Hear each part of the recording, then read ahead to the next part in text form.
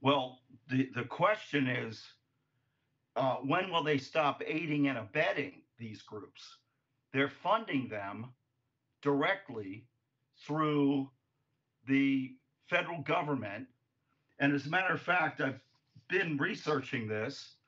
And if we look today, the average militiaman starting wage is over 50% more than an average Iraqi across the country.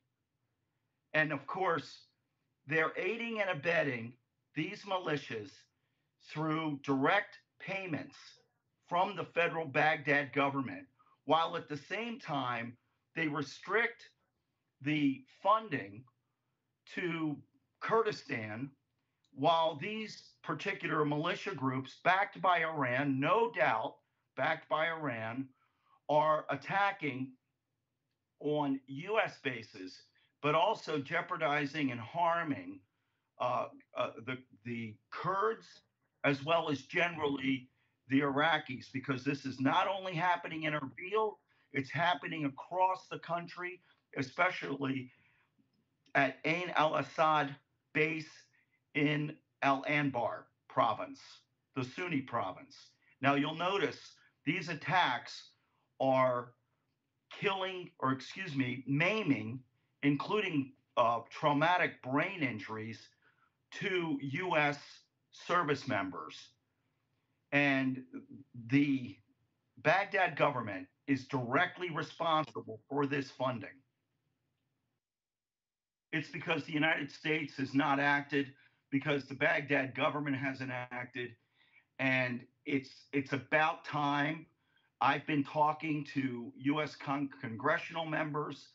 We are all fed up, myself included, but also our U.S. Congress, House of Representatives, and senators are taking note of the inaction of Baghdad to protect, while they're taking note of the Baghdad uh, function and the allowing of this to happen.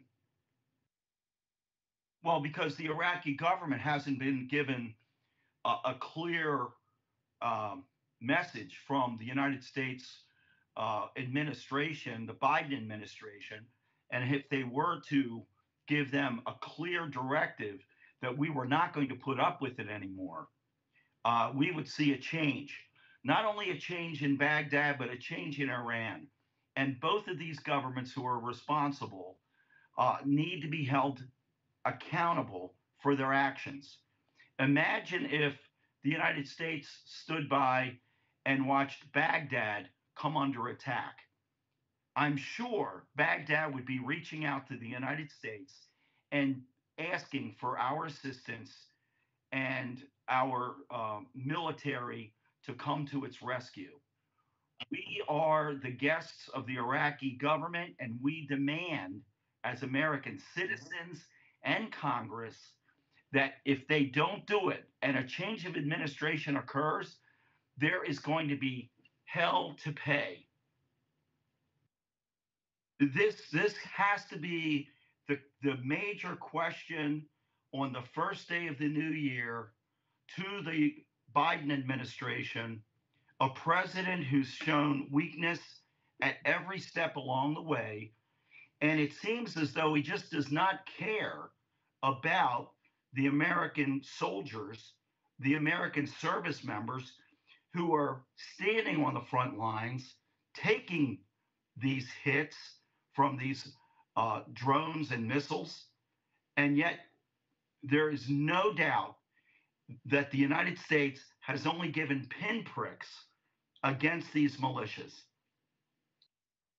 Well, the main victim are those that are being hit with these rounds, these missiles, these rounds, these drones, as you're showing on your video as we speak. But then, in addition to that, the every single Kurd is being harmed. Every single Iraqi is being harmed because it puts a wedge, it divides the United States from Iraq, your chief supporter, your protector, and we really see harm done to the culture of the Kurds and the all of the Iraqis, as well as your economy and obviously your safety and security is directly impacted. But we have to go and realize that these consequences are not only short lived, they're long lived, they have major long term ramifications. But I would only hope that we see the United States take direct action against those who are the uh, major player, the major advocate for these, which are the Iranians. The Iranian IRGC, their Hezbollah units, they need to be put in their place.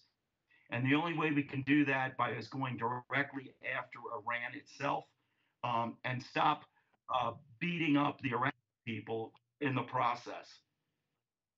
Our U.S. media has been very reluctant and absent. They've been reluctant to tell the story. They've been absent on these stories. You only hear little tidbits, and we do not see the major ramifications, not only in Iraq, but also in Syria and the Red Sea, and those attacks directly by Iran into the Indian Ocean against the various merchant vessels that traverse the area where we have major shipping routes through the Suez Canal, through the Gulf of Aden by way of the Red Sea, as well as the Strait of Hormuz, where over 50% of all oil and energy is shipped.